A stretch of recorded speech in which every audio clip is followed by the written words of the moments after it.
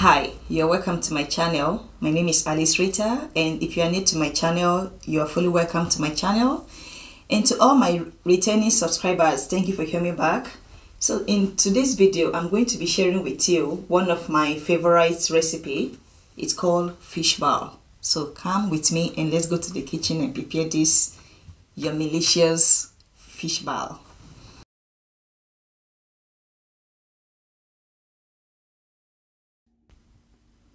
So I'm going to be using mackerel fish, and this fish I bought from the fishmonger.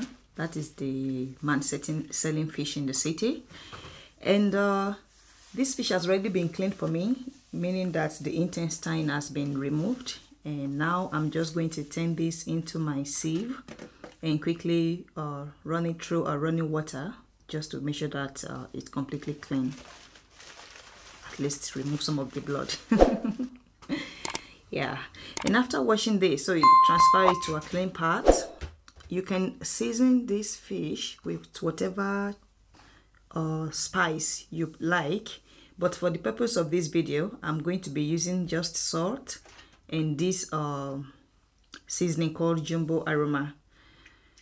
You can use a Maggi or add some parsley, ginger, garlic, and then add just few cup of water. You can see I didn't add too much, and I will allow this to boil. Immediately I observe that it's boiling, I'm going to then turn the fish over so that it also sure that it cooks at the other side. Normally you can cook that fish with more water, but I don't want a lot of water because I'm not going to be using the water later.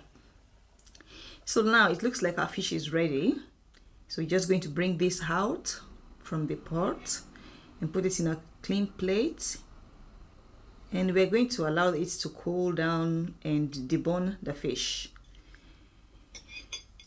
I'm not that very patient to wait for the fish to cool down, so instead of using my hand to remove the fish bone, I'm using cutlery to separate the bone from the fish flesh. So I'm just carefully checking this because trust me, you don't want to swallow fish bone. It's not comfortable if you do that. Or even if by accident you're able to swallow some, you might be lucky to swallow it completely, and you might be unlucky that it gets stuck to your throat. So make sure to remove the fish bone like I'm doing. The reason I prefer the mackerel fish is because it has less bone compared to some other type of fish that the bones are really hard and difficult to debone. So but with the mackerel, you can just remove the fin, the middle bone, and that's it. So the next thing, I'm going to be pounding this fish.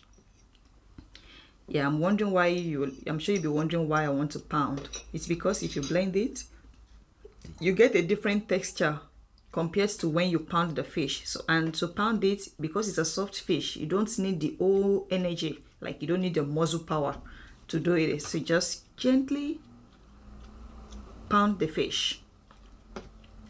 And this pounding step, I think it took me about just 2 or 3 minutes, no less than, because if you just continue doing what I'm doing, it's interesting because you like the way it feels in the hand as you're pounding. You know, it's a very soft fish, so you just keep pounding, and as you're pounding, you observe that the fish is binding together by itself.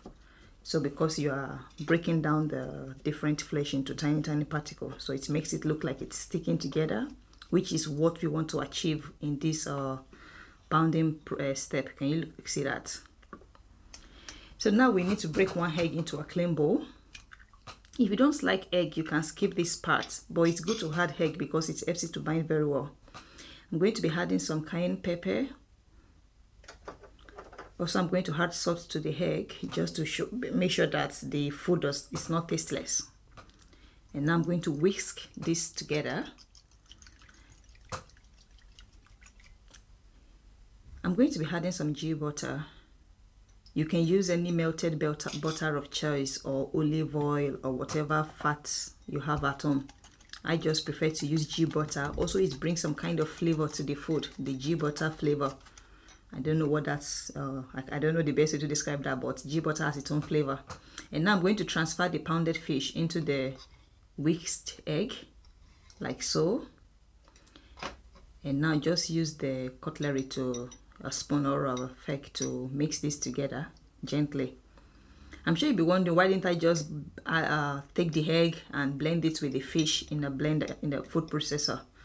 It's just that if you have done that and the consistency that I got was a bit liquidy, I mean, it didn't incorporate like well like this. You can see how the fish is soaking in the egg as I'm mixing it together. So if you use blending method, maybe you should use half egg, because I use the whole egg and I just have this liquid running in the blender. So now line a baking tray with parchment paper. I'm using my air fryer, and after lining the tray, I'm going to scoop using a spoon a spoonful of the fish mix. So you can see the way I'm using this spoon to try to form a kind of a round dough. If you want it to be perfect, you can just keep mixing. But for me, I just want some ball, and it doesn't matter if it is perfectly round. As long as it's in a ball shape, that's okay by me. So I just keep doing this. You can see how very relaxing that is to make.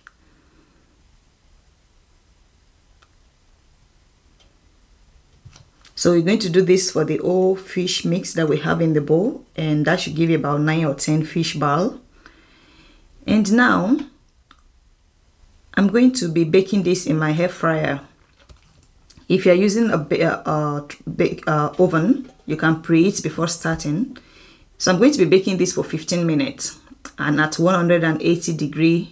So I'm going to set this on 15, and halfway, so I'm showing 20. Halfway into the baking, I will come back and turn the fish so that the other side also bake. If I didn't line the air fryer, it will bake evenly. But because I've lined the air fryer, it will obstruct the airflow from the bottom of the tray. So that's why I'm going. So you can see now, we're going to turn this. You can see how golden it looks. So when we turn this, the other side will also bake into a golden color. And oh my, I think I'm going to be eating this with avocado smoothie. You can also use this fish ball in making your fish curry or something like that, or some bolognese sauce. Whichever way you like to use meatball, you can use the fish ball in the same manner. Okay, so it seems our fish ball is ready. You can see it's not completely on 0. So I exactly used the 15 minutes like I told you. And now look at our beautiful fish ball. See how golden it looks? So the next thing I will do is just to then cool this down on the rack. But I think I'm going to be using my sieve. My rack is currently occupied, so I'm going to put this in the sieve to cool down.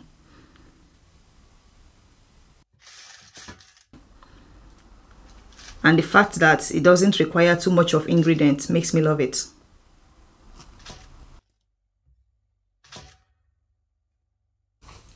So I hope you enjoyed this recipe. If you prepared this fish ball, please come back and write in the comment section if you enjoy it, and I'm going to be sharing with you some of the other recipes that I really love on the keto diet. And until next time, bye.